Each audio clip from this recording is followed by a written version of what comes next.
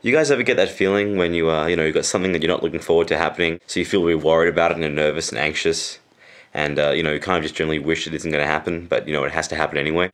I didn't think so.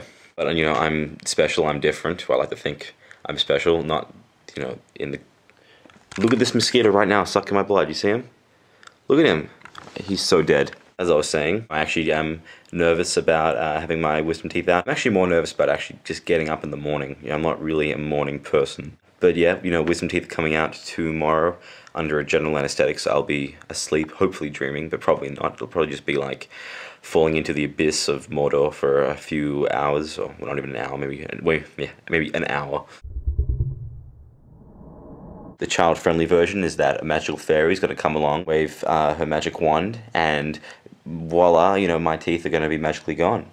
Magic, if you're seeing, is pretty important here. That's not the truth, though. That's what I like to believe. The truth is actually, it's not a fairy, it's a dentist. It's not a magic wand, it's a drill. And yeah, it's not very magical, is it? But hey, I can dream.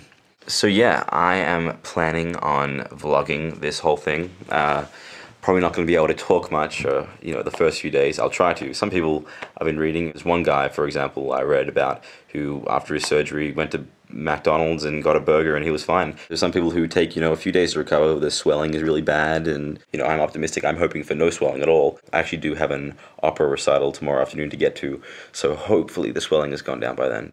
Fingers crossed. I'll try to vlog, every day. Each day will be another video I'll put up. Think about making a little guide, for people maybe who are about to have the wisdom teeth out, or who have just had the wisdom teeth out, on what to do and what not to do, your daily, recovery life. And yeah, it could be a lot of fun. I mean, probably not, but I'm trying to, I'm really trying to find something good in this situation, so just bear with me. I guess this is the, prologue to the actual recovery guide, the pro-vlog. Anyway, I think it should be interesting. It'll definitely be a cool little experiment to see if I can even vlog at all, or if I'm a complete failure. So let's see. Should be fun.